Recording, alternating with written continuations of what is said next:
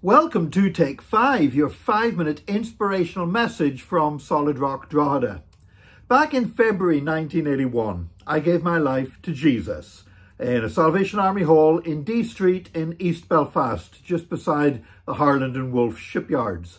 And as a new Christian, I knew that I needed to get to know God. I knew I had to get to know His Word. I knew I had to get to know the great beliefs of the Christian faith that would stand me in good stead as I struggled in my newfound faith and as I struggled to overcome addictions that were controlling my life up to that point. And I remember going into a Christian bookshop. It was called the Faith Mission Bookshop in Belfast. And I went in and there was literally thousands of books. And you know what? I didn't know what was good, what would help me, what wouldn't help me. I had no idea. And so I stood there in that bookshop and I closed my eyes and I prayed. And I said, Lord, would you lead me to the books that can help me get grounded in this new life I have in Jesus? Now, you got to remember, there was no internet at that time. So the only way I could find stuff out was by buying books. And I was living in a hostel for the homeless. My income was £10 a week. And so I'm looking at books that cost half my week's income and say, I don't want to waste my money on something that's not going to really build me up. And probably the first Christian book that I bought was the Metropolitan Tabernacle Pulpit. It was sermons by the great preacher of the 19th century, Charles Spurgeon. And I started off buying number 35 in the series, and I bought 35, 36, 37, 38. One day I'll maybe get round to buying the first 34 editions of these sermons. But I have to say, it built me up so powerfully. These were actually the sermons that were printed that Charles Spurgeon had preached in his church in London in 1889.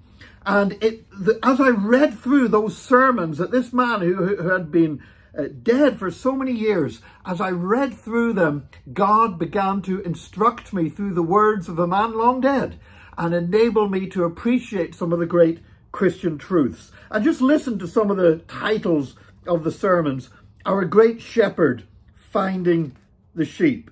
Christ's Connection with Sinners, the Source of His Glory. Intimate Knowledge of the Holy Spirit. The Power of His Resurrection. One Lost Sheep.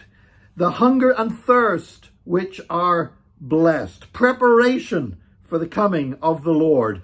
Perseverance in holiness. The Lamb in glory. And the Father's love to His dying Son. And as I read these sermons, the Holy Spirit ministered truth into my life, truth that still remains with me 41 years later. Now today, of course, there are many, many more Christian resources and books available, and many of them we can just get them instantly on the internet, and I think very few of us today will be paying 50% of our entire weekly income on one book. But I would still say we need to pray. We need to be led by the Holy Spirit as to which books that we read and which books we obtain. And I believe that God is just as able to guide us in that way today as He did with me back in 1981. And I pray that the Lord will guide you, that He will lead you to the right resources to build you up and enable you to be the person that the Lord wants you to be, in Jesus' name. Thank you for joining us for this Take 5.